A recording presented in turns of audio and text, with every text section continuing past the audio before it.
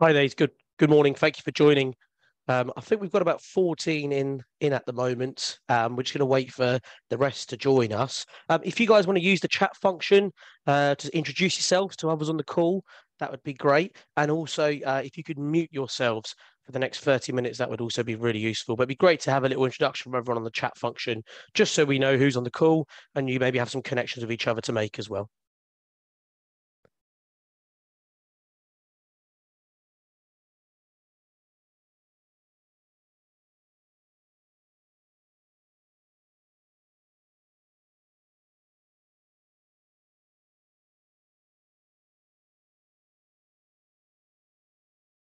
Some new faces here today. Lovely to meet you all. Thanks for joining, Albin.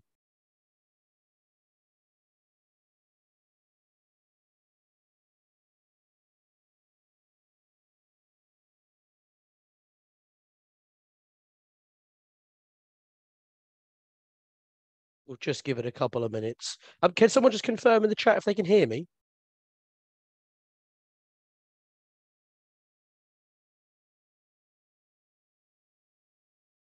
Perfect. Brilliant. Thank you, Albin. Hi, Preeti. Nice to meet you. Thank you, Dave.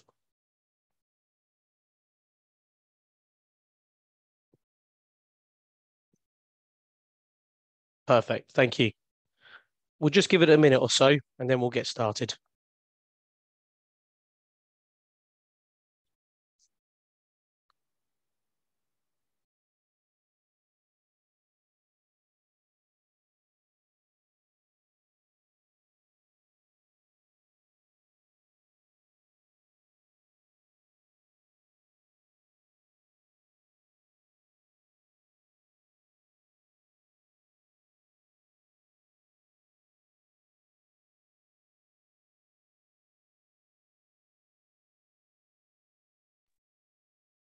Brilliant. Good to see you, Stu. Thanks for joining, buddy. Perfect. Right, look, let's get started this morning. Thank you for joining. So this is our first webinar of 2024, and it's the essential lead generation checklist. We go to many events, speak to many people, and they're all running some sort of lead generation activity. But often what I find is they don't really know what the core elements of a successful lead generation campaign are. So hopefully by the end of today, in half an hour's time, by about 11 o'clock, you guys will be leaving this call with some great value and some education on how to successfully conduct a lead generation campaign. Can I just ask a question using chat function, simple yes or no, if you're currently using any form of lead generation strategies within your business? Yes, brilliant. Not much, no. Okay, so we've got a variation of answers. Brilliant. So those that are running something, hopefully by the end of this session, you can improve what you're running. And those that aren't, we can definitely get you started to generate some leads of your own. Okay. So look, firstly, the first question I always start with is I like to ask our visitors and our clients, what is lead generation? So lead generation has many different definitions, and typically these definitions vary from job role, okay? So what you find is a managing director will have a good understanding of what lead generation is, but it will very rarely be aligned with what a sales director thinks, what a marketing director thinks, and then further from that, what the actual employees of the business think.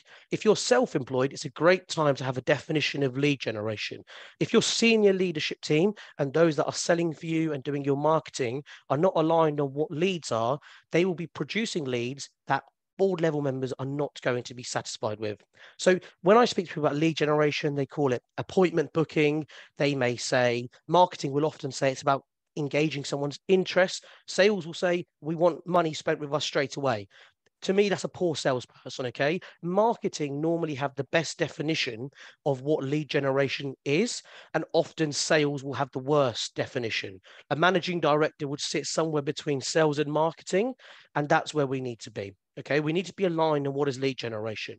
Now, what is lead generation? A simple way of actually looking at what lead generation is the following definition, okay?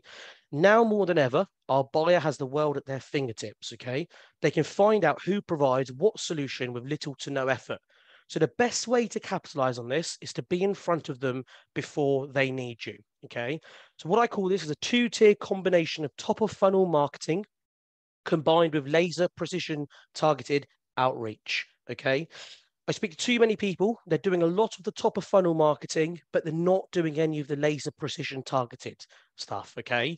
That laser precision targeted stuff's the bit that's going to change your business, it's going to help you find your key accounts. It's going to help increase your revenue significantly. By doing this, you're going to get those that are buying now. Now, everyone in this meeting will be able to pick those up that are buying now. It's simply luck. If you can string a sentence together and have a conversation, you're going to easily access those that need your services now. Okay. Number two, you're going to build relationships with those who are aware of your services or your products, but they're not ready. We call this pipeline building, okay? And step three, you're going to educate and build awareness with those who aren't yet aware they need you. Now, this is the hardest part of lead generation, but the most important. This is future-proofing your pipeline. You're taking the time to provide education and value to your prospects to leverage you above your competitors who are still stuck with their sales pitches, okay? They are slapping people across the face with their products and services who aren't yet ready to buy. And when they say they're not ready, they completely drop them. I've come across a lot of sales functions where they're hunters. They want it today. They want it now. But really, the best salespeople, we need to be farming, okay? Hunting is important, but we need to be farming. Too many businesses, they pop up, they make some quick sales, and then for the next 6 months, they've got no pipeline. That's when times get tough. So if you can do all three of these things successfully, you're going to have in 6 months, with a bit of fierce focus, a living, breathing pipeline. So what's the first thing when it comes to lead generation checklist? Is making sure as a business, you are aligned on your definition of lead generation. If you are not, this is the first thing you need to do, whether you're self-employed or whether you have a team of 100. Our clients vary from small plumbing and heating organizations to our biggest client is E.ON. Okay. Now, when I did a similar session with E.ON, there's about 16 people around the board. Okay. They all had a different definition of lead generation.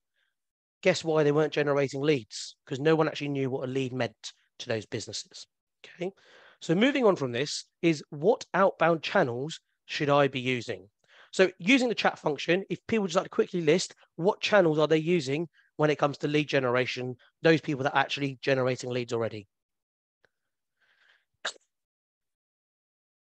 By channels, I mean the different variations, where it's social media, email, telemarketing, LinkedIn, Google ads, Facebook ads. What is it that we're using? LinkedIn, email, perfect. Anybody else?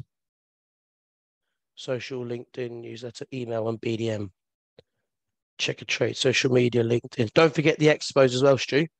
They're another channel. Mail campaign, social media, ads, networking events. Struggling with email, LinkedIn too.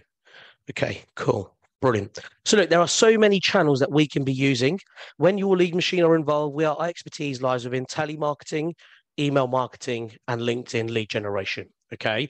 There are other channels which are great, like Google ads, LinkedIn ads, Facebook ads. You know, you can use other sort of directory platforms as well.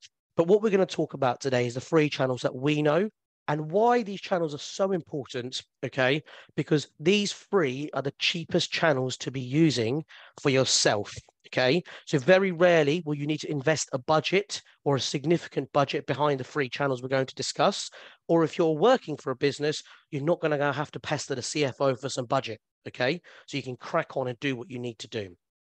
So the first channel is email marketing. Somebody mentioned that they're struggling with email marketing. A big reason why people struggle with email marketing is they think they're going to generate leads directly from email. Okay.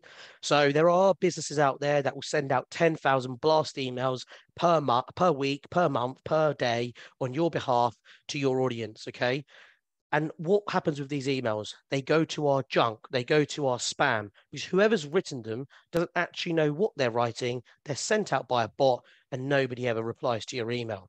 If somebody is pitching you a 5,000 email campaign with maybe 3 sequences of 15,000 emails go out and you're getting 5 leads back, that's causing more damage to your brand than the 5 leads are worth. Okay. So when we use email marketing, we should be using it to educate our audience and familiarize ourselves to our audience. Okay. If they then want to come back and have a conversation with us, brilliant. For email marketing, a few of you here have signed up through emails for this webinar. It has to be used as a chain, okay? So we have to invite them to an event. We have to invite them to view some free resources. We have to provide them value through email rather than expecting them to just come back to us and go, yes, I want to buy right now. That's lazy, okay? Lazy sales. And a lot of businesses are still doing this. So when we're utilizing email marketing, it's education and familiarity. You can utilize other tools on your website where you can see where certain people are clicking, and there are tools out there that actually show you who's going to your website.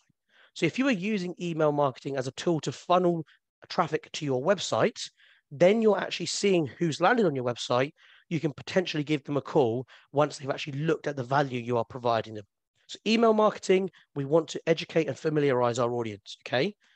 LinkedIn direct messaging. LinkedIn's a really interesting one. And I get quite frustrated when I come across people on LinkedIn, especially the ones that are moaning about being sent direct messages, okay? I want everyone to imagine here they're a sales director and they've got 25 salespeople working for them. Now, if your team aren't utilizing LinkedIn in a correct manner, not using bots, not pitch slapping, but not trying to message your decision makers through LinkedIn, every single one of the people on this call will be calling their salesperson into a meeting to ask why they aren't doing it.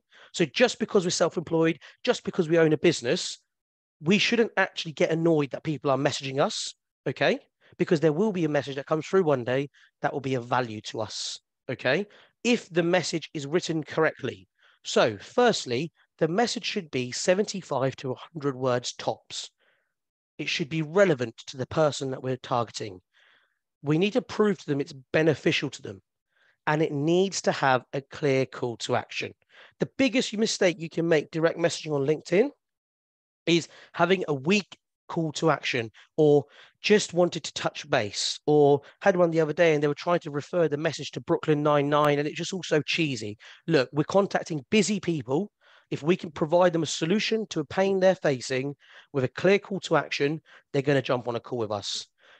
I hate it when salespeople beat around the bush and they're not honest about what they want. Be honest and your decision makers will engage with you. So we need to utilize LinkedIn, but in the right way. 75 to 100 words, relevant, beneficial, and with a clear call to action to generate those leads. And the third channel, telemarketing. I don't think I actually saw telemarketing. I saw BDM in the comments. I don't think I saw telemarketing. There was one, Stu referred to BDM, which I'm assuming is a bit of telemarketing. But apart from that, nobody else in the chat came back with telemarketing. And I know why that is, because a lot of people think it's a washed resource. I can tell you now it's not. And the less people that are using it, the more beneficial it's becoming, okay? These gatekeepers are receiving less calls. They're receiving less outreach. The most effective way to get in front of our decision maker, 120 decision makers a day, 50 decision makers a day, 75 decision makers a day, are either going to an event or picking up the phone, okay? We can utilize telemarketing in the right way to gather intelligence. When people think telemarketing, they think overseas call center, they think BT, they think 118.com. We have to differentiate ourselves. How do we do that? We be honest with them. Look, Mr. Customer, this is a cold call.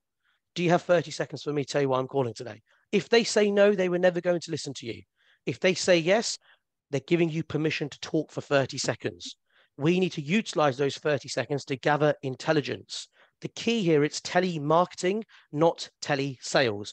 We don't want anyone's bank details. We don't want to ping them an invoice. Telesales, telemarketing, two different things. We need to gather intelligence. We need to try and book meetings and generate leads where possible. But the third and the most important reason to use telemarketing is to build that relationship with our audience, okay? So for example, if somebody's not interested today, that point 3, we're educating them so they're aware, so they come back to us when they need us, okay? There's an ethical way of doing telemarketing, but we have to be sure on how to do it. So everyone in this chat so far that's not mentioned they do telemarketing, it's the cheapest form of lead generation because you can do it from mobile, do it from a VoIP line, do it from your desk. And I promise you now, if you actually did it properly for a week, you generate yourself some opportunities, okay? So telemarketing, LinkedIn, and email, 3 key channels to be utilizing. Next, what is your current messaging and does it work? So often the channels are irrelevant. 90% of businesses have weak messaging. Okay. 90% of businesses slap features and benefits in people's face. What business wants to know what you do without what pain you're solving for them? We have to be targeting emotions. Okay. And in our B2B world, there are three types of businesses when it comes to emotion. Okay. We have fear solving businesses, we have pain solving businesses, and we have thrill solving businesses. Now, thrill could be something like corporate hospitality. It's quite easy to play on that emotion to get somebody engaged to go to something that they want to go to. Okay. So, for example, So funny. watch if you watch the F1, okay, you might want to go to Monaco like it was this weekend. You can't get tickets. As long as the budget is correct and the advertisement's put in front of you at the right time, you're going to purchase. Okay. And fear, on the other hand, is something like life insurance, fire, and security. Okay. Now, their biggest challenge isn't actually getting people interested, it's having ethical marketing campaigns. So, actually ethically generating leads rather than fear mongering people into buying. Now, 95% of our businesses solve a pain. And this is probably the hardest emotion to market to, because a pain isn't actually a problem today.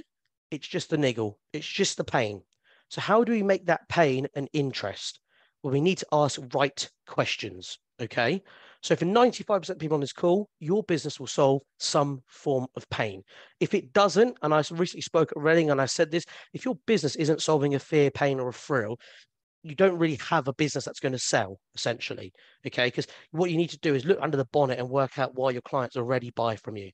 And a good way of doing this is actually working out the three key reasons why your clients engage with you. If you can work out the three key reasons why your clients engage with you, you can dictate your messaging around this.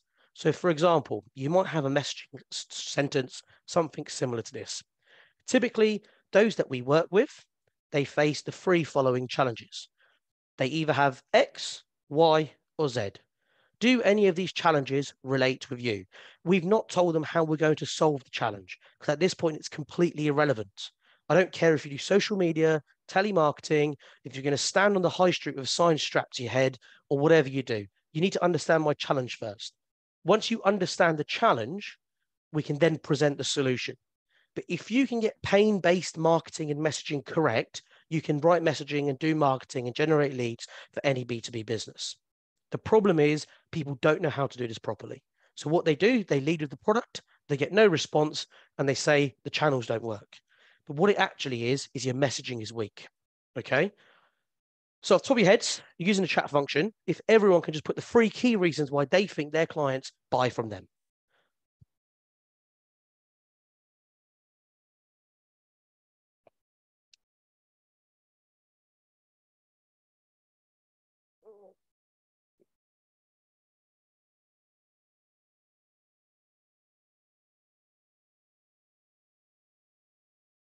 Anyone?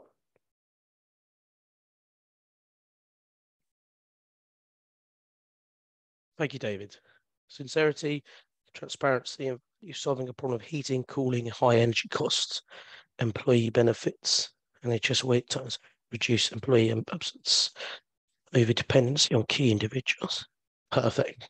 So, for example, we've got somebody in the chat that's to solve a problem when it comes to heating, cooling, high energy costs. So that's great, but let's go one step deeper, because to the general public and a busy day, they might not have a problem with their heating or cooling or high energy costs. So what's the emotion behind that? Why do we need to lower our energy costs, cost of living? Okay. So for example, that's a good three, but it can be stronger. It's what emotion is the individual going to feel? Because whether we're prospecting to the head of Microsoft or we're prospecting to a chap that owns a local pub, we're all human. So we'll all feel the same type of emotion. So rather than just leading with your top level problems that you solve, what's the deep emotion behind what you solve? Okay. So really try and channel that into your messaging. Okay. We need our prospect to acknowledge their pain before we provide a solution, and leave the features and benefits alone.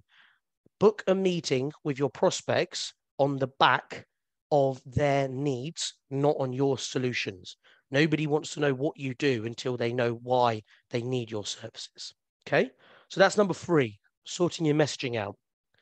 Next, we move on to how can I access my marketplace?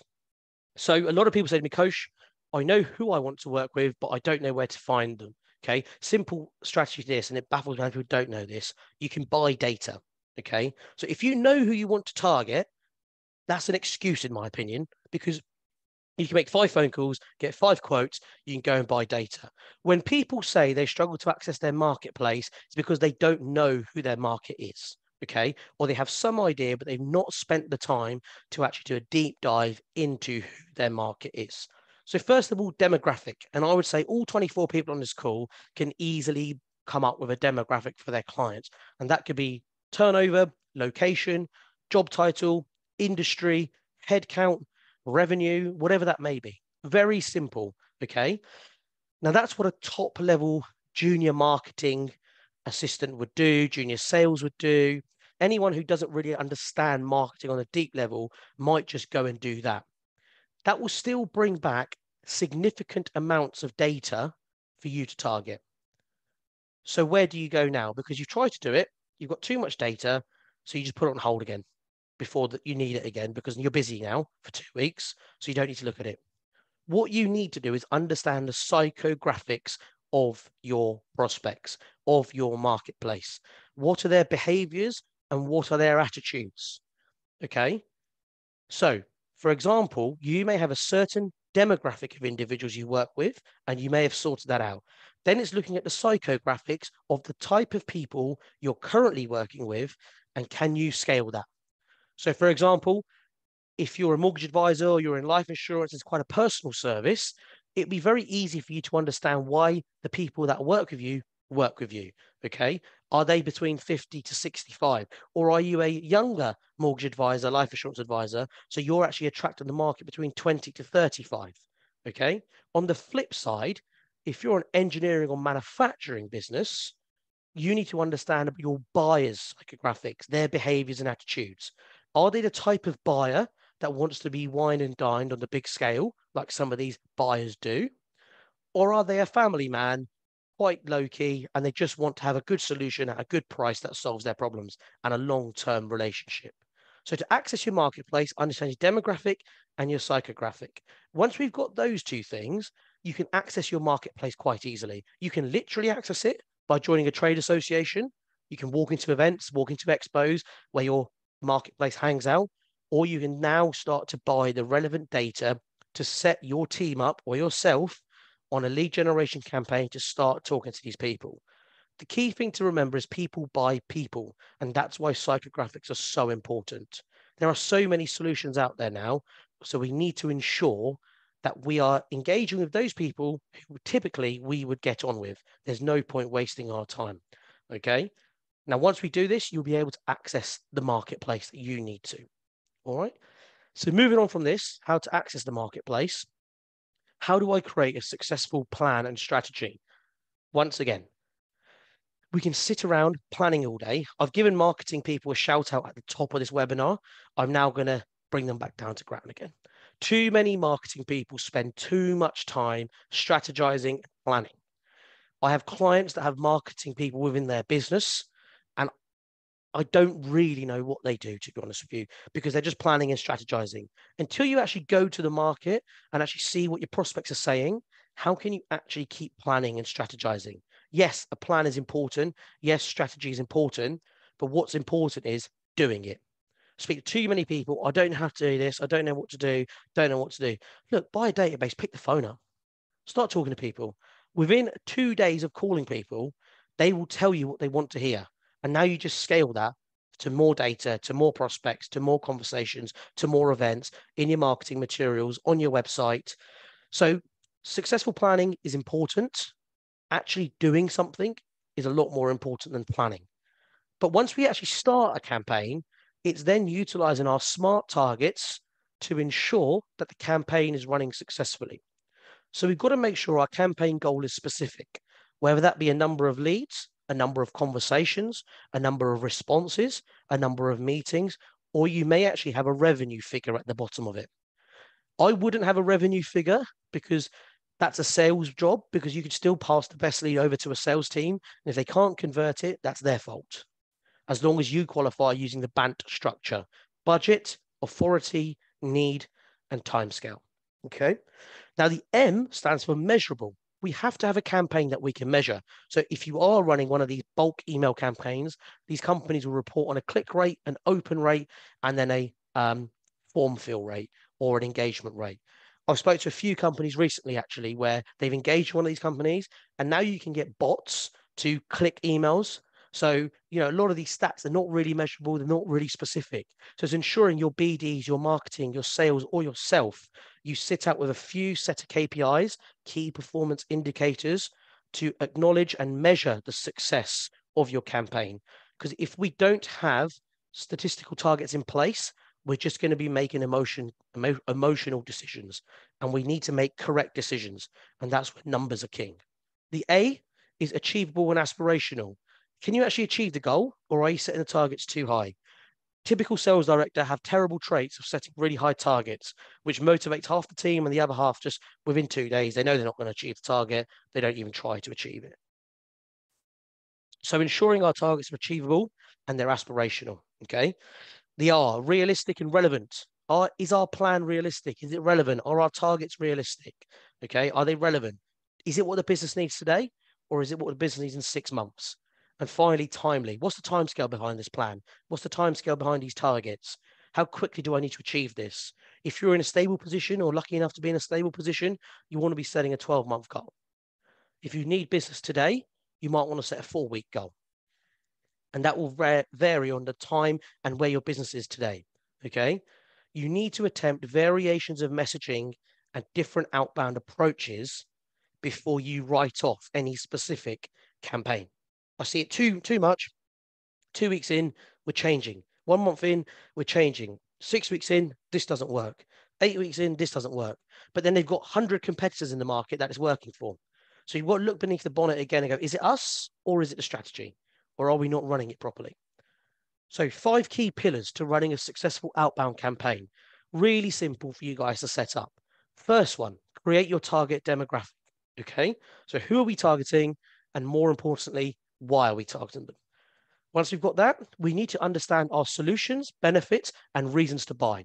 So why would someone choose to use our company, and what needs are we solving for our prospect? Okay, so what solutions are we providing? What benefits are we providing to our clients? Why do our clients buy from us? And then we've got to put this into messaging. So using this information, we'll create the messaging that our campaign will be structured around, whether that's LinkedIn, email, or even telemarketing. We need to provide some good questions to get the answers we need. And then it's about putting together our outbound strategy. So what I've not spoken about yet is combining our channels to create a successful strategy. If you run one of these channels independently, you might get some results and you may get lucky. The best way to target DMs is by having a multi-channel strategy that encompasses telemarketing, email, and LinkedIn to generate meetings, appointments, replies, responses from your target market. So creating that strategy. And finally, conducting the strategy. I can't tell you how important step 5 is. At Nike, the famous words, just do it. So many people go through the first 4 steps. Come to step 5, they don't do it. And that's the fear of generating leads. There's such a fear of rejection that people don't actually anticipate the joy of acceptance. If you don't try anything new today, you're going to be in the same position tomorrow. If you try something new today, okay, you could have 2, 3, 4 meetings. And worst case, you're going to have nothing. And you would have had that anyway. So whatever campaign you're looking to run, actually run it. And don't just potter around at expos or events and say you're doing a bit of marketing here and there, because how effective is that? Okay. Whereas if you actually conduct a proper strategy, you can then be in control of your own lead generation. Now, referrals and network are really important. We do networking. We have a great referral strategy as well with a lot of people we know, but you can't have any control of when those referrals or when your network's going to pay off. And I tell you now, when you have a tough month or a tough quarter, that's when your referrals will naturally dry up. Okay. But when you're having the best time of your life, the referrals will keep coming in. It's just the way it works. So making sure we have an outbound strategy is really important. It gives us control over our own sales pipeline. Okay. And then what tools are available to help me succeed? Now, there's multiple different tools to help you succeed when it comes to lead generation. The first one is CRM. Okay. Too many businesses either have a CRM, don't use it properly, or they use Excel. So just really quickly, chat function, who here uses a CRM? And if so, what CRM are you using?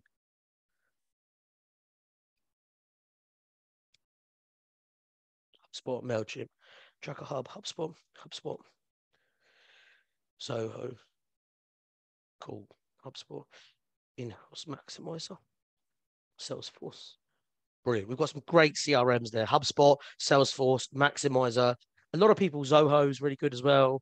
A lot of people say to me, Coach, HubSpot, Salesforce, are they worth? I don't get any commission, by the way. I don't resell CRM. I just know a lot about them. Yes, they are worth what you pay for them, because if you use them effectively, they will provide you the revenue return you need. Now, that all depends on the size of your business as to which user model you have. But you need to make sure your CRM is in place and your CRM process is followed. Okay. In my early career, I worked for a business where basically, if you did not use the CRM properly, you got 3 strikes and you're out, because they realized had about 6,000 staff. And however you want to wrap that up, we were just a number to them. So when we leave or when we go on holiday, somebody had to pick our tasks. And the tip we were told is use the CRM as if you're never going to be seen again within the next hour for the rest of your life. Because what will happen for the next few weeks, yes, people will be like, oh, where's Kaush? He's not here anymore. But the business needs to continue.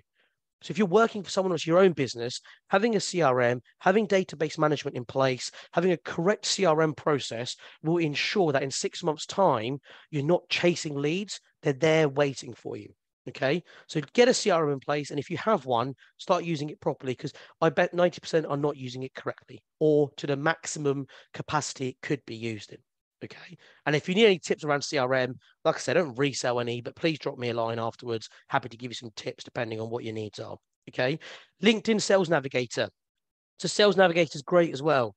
Okay. A lot of people use the 30-day trial and they don't continue using it. If we can know how to use Sales Navigator properly, if our messaging is right, we can really find those that we want to target and our decision makers through Sales Nav. So it's really popular. A lot of people know about it, but a lot of people don't use it. So making sure we utilize it is really important. I think it's about $70 a month or whatever it is. For a lot of people, that will be less than one sale on this call. So you get one sale a month from it, it pays itself. Okay. Then we've got data tools like Hunter.io, Casper, okay, and Cognism, Outreach. These are all data finder tools, search finding tools. You can find personal mobiles, you can find personal email addresses. So I'll just go through that against Hunter.io and Casper. Okay. We then also have Cognism and Outreach. These are 4 different similar search finders that have different ways of integrating. So Casper will integrate with your LinkedIn.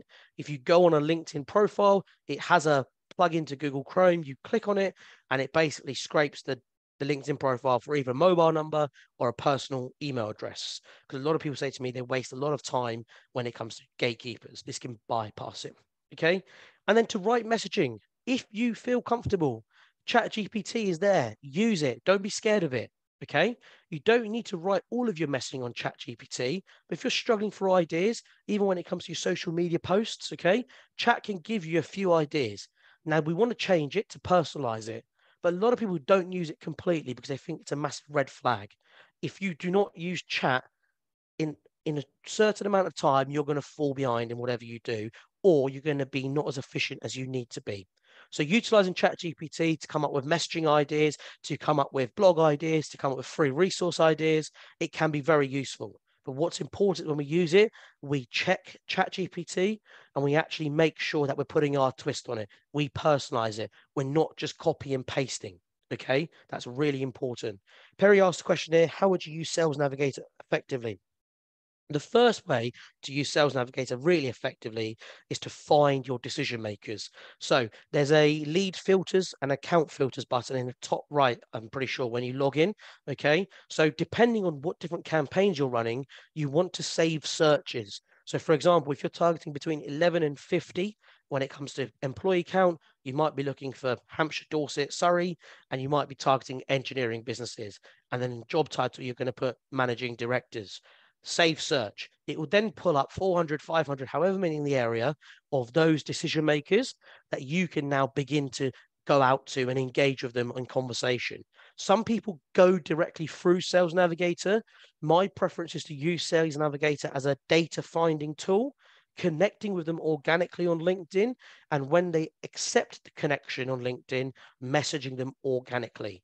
Because as soon as you see an email come through in your inbox, I'm sure others are like this as well. You just know it's what it's going to be. It's going to be a pitch slap from Sales Navigator. So use Sales Navigator to find data, to find your DMs, connect with them, and then send them an organic message through their profile. That's how I would use Sales Navigator effectively.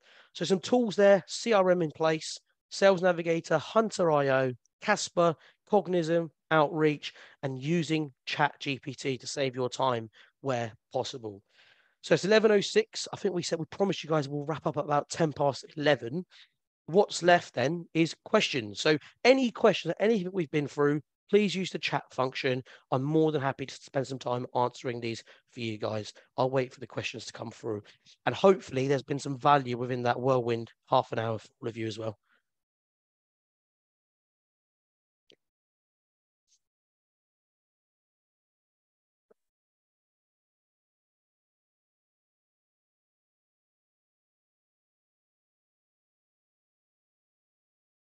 No worries, Albin. Thanks for joining. Really appreciate it. Any other questions at all?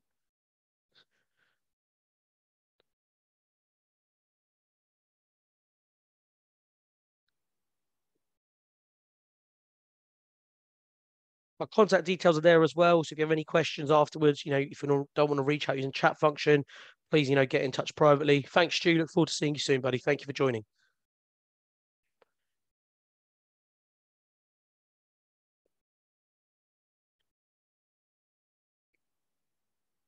Thanks, Josh. Thanks, Dave. Great question, Daniela. So when telemarketing, do you know a good way of getting around the gatekeeper on reception? Look, it's the golden ticket, right? If we all have the answer for this, then, we'd all be successful. Look, what I would say, Danielle, is be honest, okay? Please don't use the line, I spoke to this person 2 days ago, or they know me, or I'm calling, because that's just complete dishonesty. And 90% of the time, if you get through using that method, you're going to get the response, I don't remember talking to you. So be honest. Tell them why you're calling. And, it's a numbers game to that effect, Daniela. Enough calls, you'll get through the gatekeepers. But just like we're good salespeople, gatekeepers are also good. So there's trading out there. But my key tips, be honest and try utilizing Hunter.io or Casper where possible to get your decision makers direct dial. And then you'll come across less gatekeepers. Cheers, David. Thank you, Pretty. Thank you for joining. I hope that helps, Danielle, as well.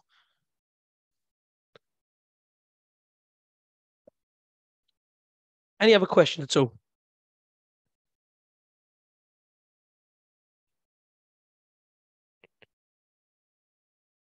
I admit I'm not 100% who my ideal target companies are due to the huge variety of current clients I have. What would you do to focus this? So if you've got multiple different clients, what I would try and do is segregate using your products or services they're buying. So if you have product boxes already or service boxes, can you maybe categorize a demographic for each of those? That would be useful. So if, for example, they're buying product box A, James, you might have a certain type of customer client buying that. Now, what you may find is demographic-wise, James, you have a load of variety of clients and you can't target them. But I would be surprised if there's no trend in their behaviors and attitudes, because once again, people buy people and they're buying either your services or your business's services. So if you can't categorize them through demographic, I'm pretty sure through attitudes and behaviors, you can maybe target your audience. Perry, yes, the recording will be released. So we're going to record it up, put on YouTube, and we'll then put a link out there on our socials. Of course, yeah, if you'd like to know more at HubSpot, feel my email's here, Kaush@yourleadmachine.co. It's coming up as admin, so I don't really know who that one is. But if you drop me a line, I'm more than happy to spend some time on helping you understand HubSpot. And then if you're further interested, we have a few HubSpot partners that I can introduce you to, and they can maybe take the conversation further. Cool. We'll just give it a couple of minutes. If anyone else got any other questions, let me know.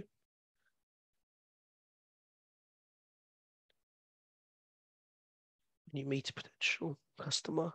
in person? How can you better understand their needs so you can tailor your products and services to fit their business needs? No worries, James. Thank you. Vinay, good question. So look, there's two ways I take this is going, um, if you meet somebody in person, it's about asking them questions. Okay. So you want to find out their needs. You want to find out their challenges in their business. So like I said earlier, the messaging, having that free prone attack of, typically the types of clients we work with are X, Y, and Z. Do these sound like yourself? That could be a really good question.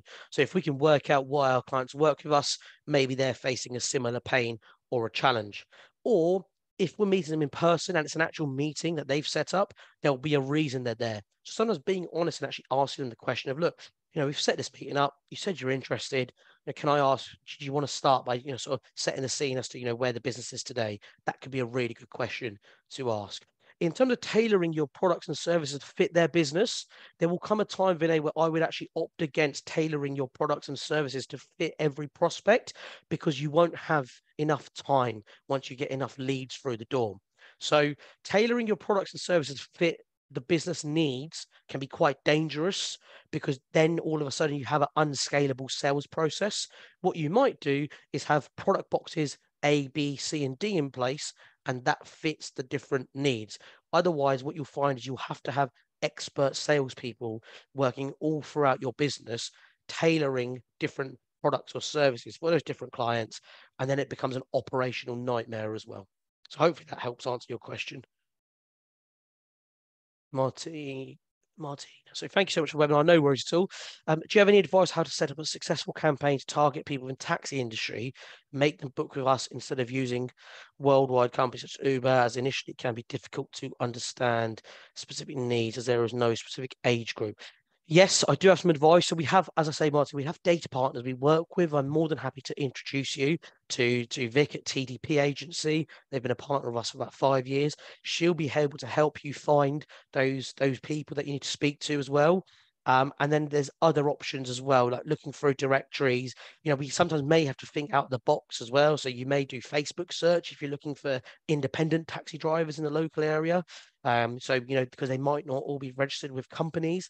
But if you want to drop me a line at coach@yourleadmachine.co.uk, I'm more than happy to sort of do an introduction to Vic and even spend sort of 15, 20 minutes with you on a call just to help you understand how I would maybe use Facebook search to help find people within the taxi industry if we're not looking to target taxi companies. No worries, Vinny, it's absolutely fine. Thank you, Daniela. Thanks for joining. I hope that helps, Martina. Brilliant. Yeah, I look forward to getting your email. Cool. Anybody else? There's about 13 people that are still on the call. If you have a question, please feel free to use chat box, ask the question. If not, obviously we're done here, so you can crack on with your days. But I do appreciate your time. I know it's Thursday morning, it's quite busy, so 30, 40 minutes of your time is really valuable, so I do appreciate it.